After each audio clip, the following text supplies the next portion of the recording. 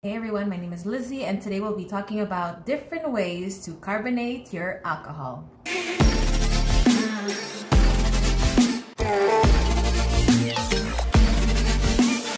What does it mean to carbonate your alcohol? It's when you feel that fizz. It's like when you drink soft drinks, you have that little tickling in your throat because wine does not need this. However, contrarily to wine, cider and beer both require usually fizz.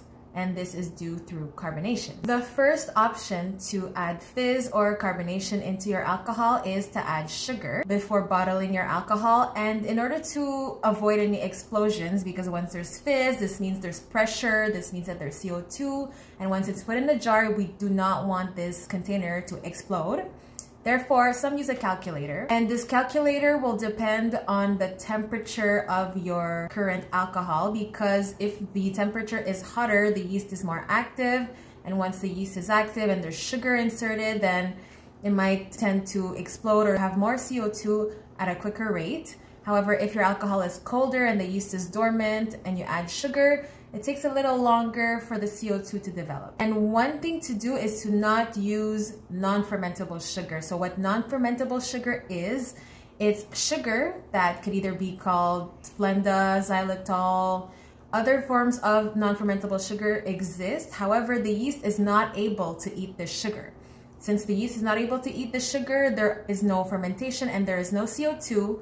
So when you add non-fermentable sugars, it will not affect the fizz. It will just make your alcohol sweeter. So we do not want to make it sweeter. In this video, we're talking about adding fizz. Therefore, you need to add regular sugar.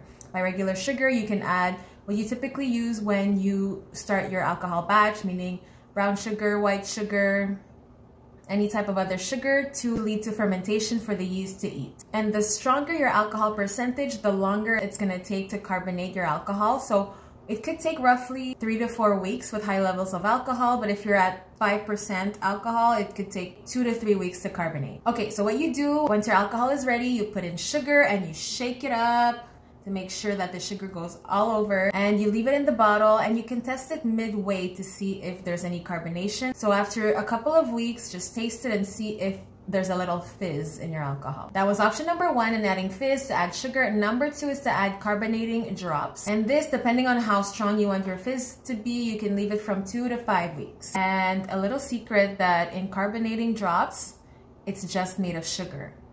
So in the first option, you have sugar. You're gonna have to measure what quantity to put, but in carbonating drops, in that little tablet, all your sugar is already pre-calculated. You just have to drop it in your solution and it does the work. And the yeast eats the sugar inside the carbonating drops, and that's what produces CO2, or in other words, bubbles or fizz. And what these carbonating drops do is that no matter what batch you're at, it's always going to be the same amount of sugar because it's the same tablet. And this avoids any off flavors because it's just sugar. More specifically, how much should you add? It's 1 drop for 375 milliliters, 1 drop of carbonating drops, and it's 2 drops for 750 milliliters or 25 ounces. If you're making a larger batch, you can add 2.5 to 3 drops for 1 liter of alcohol. And then you play the waiting game. So you wait until all the drops are dissolved to taste. However, what I would suggest is before tasting to put your alcohol in the fridge so the yeast becomes dormant and nothing explodes in your face. And it will not add extra fizz to your alcohol. By the way, I'm talking here about carbonating drops, and this differs from conditioning tablets. The main difference is carbonating drops is completely made out of sugar,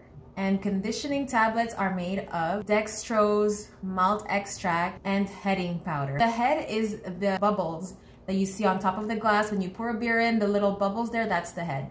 And since it includes malt extract, conditioning tablets yield to more flavor than carbonating drops. Now, a third option to carbonate your alcohol is to use a soda stream. So this you'll need to buy, and I would say it's roughly $80 to $180. I have one right here, and this was not intended for my alcohol. This was intended for just water. This is what it looks like. So you would put in the bottle, attach it here. We have specific bottles for this type of machine. These bottles right here, and the cap and the top part would fit exactly into the machine.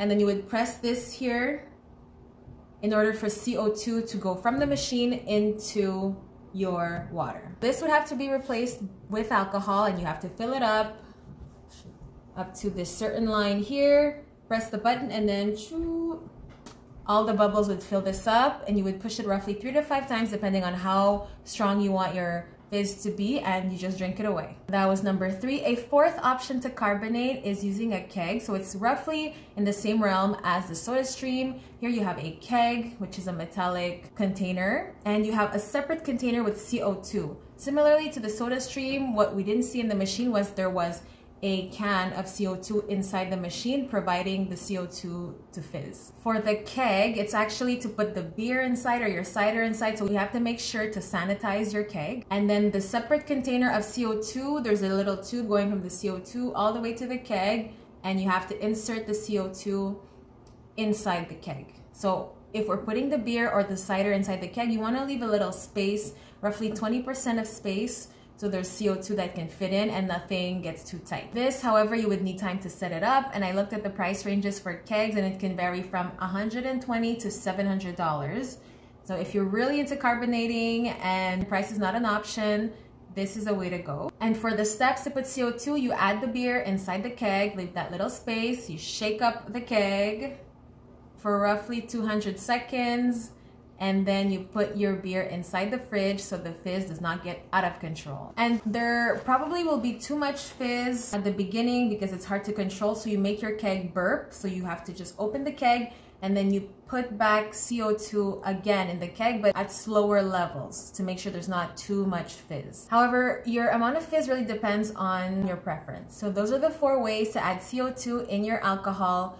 My favorite way personally is the soda stream, and you can book a class. The link is in the description below, and we'll show you different ways on carbonating your alcohol, whether it's to add sugar or using the soda stream. However, there are different ways to do so, and let me know in the comments below what is your favorite option to carbonate your alcohol. And if you found this video valuable, share with a friend. Don't forget to like and subscribe. I'll see you in the next one.